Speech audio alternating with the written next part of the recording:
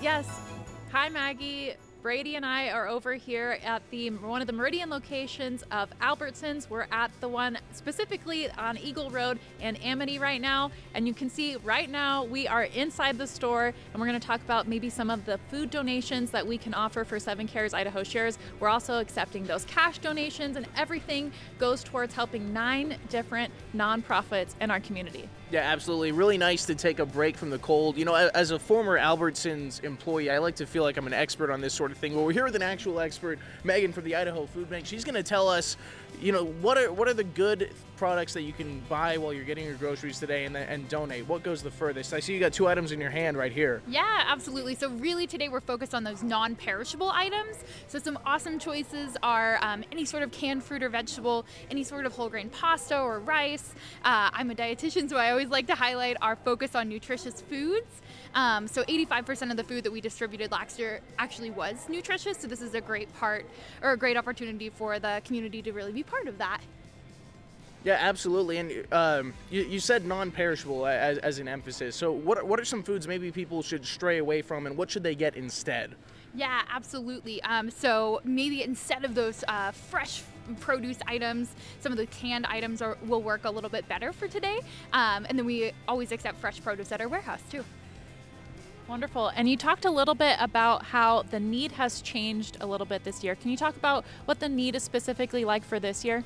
Absolutely. So we know that about 9% of Idahoans are expected to experience food insecurity this year, and that includes 10.5% of Idaho's children. So I think we all know that's just too many. The good news is we have seen that decline from the height of the pandemic, but I think everybody's feeling the rising costs in food and gas and housing. We know that all adds up. So this is a great opportunity to help people feel a little bit of extra hope during the holiday season. Exactly. And the Idaho Food Bank is just one of the 9 nonprofits that this event goes to help. So if you'd like to help, it definitely goes a long way in the community. And Megan, really quick follow-up question for you.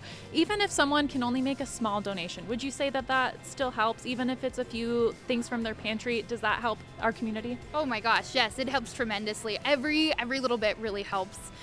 We know that the need is out there. We know that there's a lot of people who are experiencing food insecurity this year. So thank you all so much for just your participation and your support. We know it goes a long ways. Yeah, and Brady, we did see one donation that came up right before we walked in the store. So thank you so much to everybody who has come out and given us these donations. We've seen lots of people come by. So it's definitely great to see all this, right? Absolutely. And I want to mention before we toss it back, you know, the check lines right now are very short. So this is a great opportunity right now to come in, get your grocery shopping done for the week, and then, you know, pick up a couple extra items, some cans of beans, some pasta, and, you know, take the time real quickly, really easy to go give back to members of this community. Again, we're at the Albertsons on the corner of Eagle and Amity. And there are plenty of other Albertsons locations and Fred Meyer locations throughout the Treasure Valley that you can also donate to. Yeah, and specifically we're in aisle 3 right now, and pretty much anything in aisle 3 is going to be those non-perishable goods. So come on out to aisle 3, Albertsons at Eagle Road and Amity. You will see us here. We're right out in the parking lot. There's definitely separate entrances for that, so you don't have to worry about a backup. So that we will be here ready to take your donation. Now I'll go ahead and send things back to you guys.